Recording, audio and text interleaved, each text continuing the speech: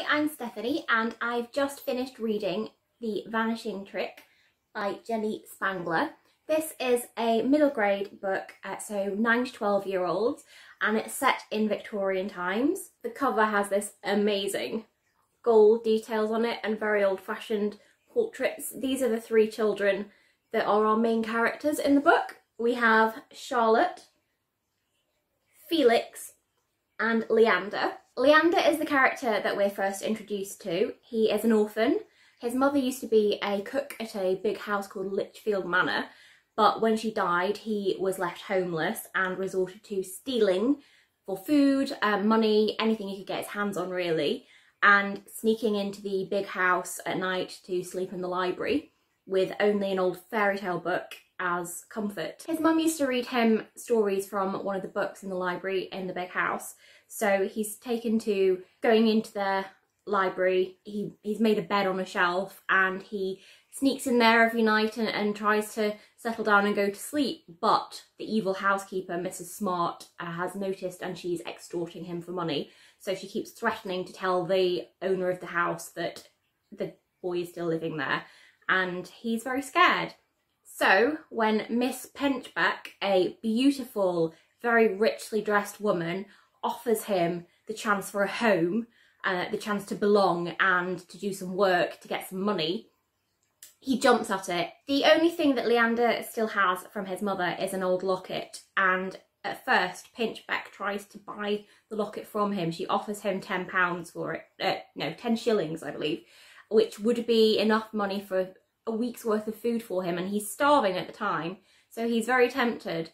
But as he's about to say yes, this girl comes from out of nowhere seemingly and tells him not to do it, and he thinks to himself, this is the last thing I have that belongs to my mother, so really I shouldn't give this away for a week's worth of food, it's worth more than that, and runs away. But later on he comes across Miss Pinchbeck again and decides to take the offer and finds himself trapped within the locket. Pinchbeck works as a medium, which was something that was quite popular in Victorian times, possibly because Prince Albert died and Queen Victoria apparently became obsessed with contacting him and actually took part in a few seances herself.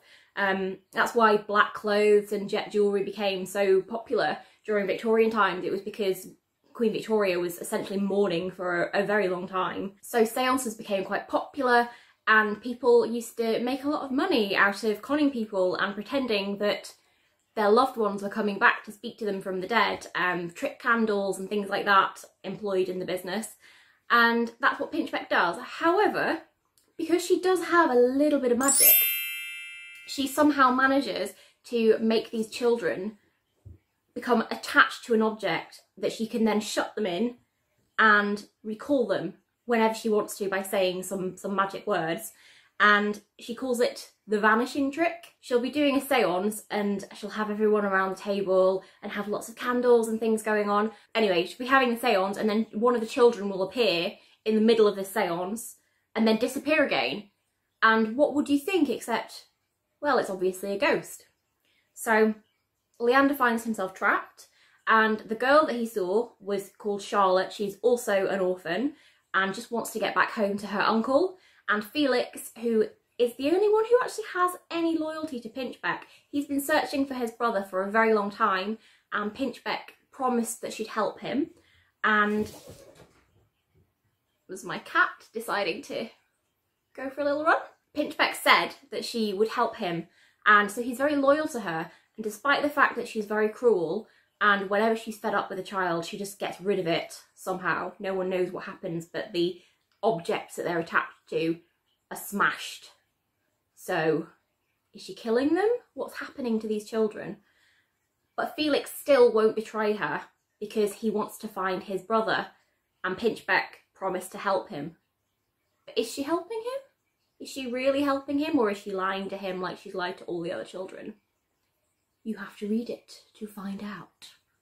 This is a really brilliant kids book. It's spooky, but not in a supernatural way. So it deals with a lot of seances and atmospheric stuff, but you know that it's not ghosts, you know that it's magic. So it's creepy, but it's not too scary for a kid. The world building is amazing. You really feel like you are in the Victorian era.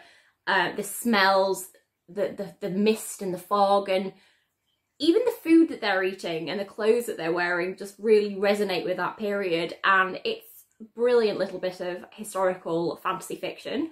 I highly recommend it, especially if you've got a child or if you yourself are interested in the Victorian era and are interested in reading more fiction set in that time, then this is the book for you. The Vanishing Trick by Jenni Spangler. Thank you for watching. I hope you liked this video, and make sure that you subscribe and tick that little bell to make sure that you don't miss any more videos, which will be coming soon.